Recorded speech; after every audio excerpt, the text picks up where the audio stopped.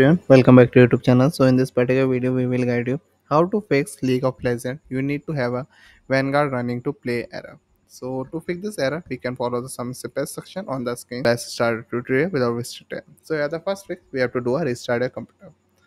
Sometimes simply restart your computer can resolve the problem by ensuring that you have a Vanguard started properly with your system.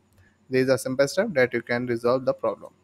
And now if this also not resolve the problem, we have to go into fix 2. Check the Vanguard services. So look for the Vanguard icon in your system tray. This usually appear as a small sheet as a or a right Vanguard logo. If you do not see the Vanguard icon, it means that your service is not running. You may need to start it manually. Here are the fix 3 to run Vanguard and League of Legends as an administrator. So run Vanguard as an administrator, you have to right click on the Vanguard icon in your system tray. Then after you have to select a run as administrator to ensure that Vanguard run with elevated privileges. After this, we have to do a also run a League of Legends as an administrator. So same process, you have to right click on the League of Legends shortcut, then after select run as administrator to ensure that League of Legends run with. So now move to fix 4. Delete and reinstall your Vanguard.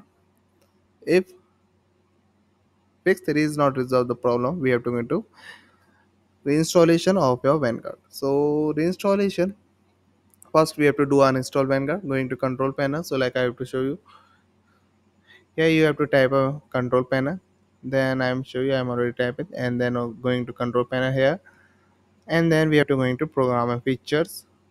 There you have to find a Vanguard, because you not see in my device Vanguard because I'm already not using Vanguard, but I'm show you how you can do this. For installation you have to find first Vanguard, then after you have to double click on this and there will be option will be appear uninstallation.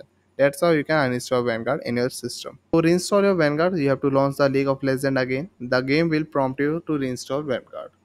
Fix 5. If you not resolve the fix 4, you have to do a check security software setting.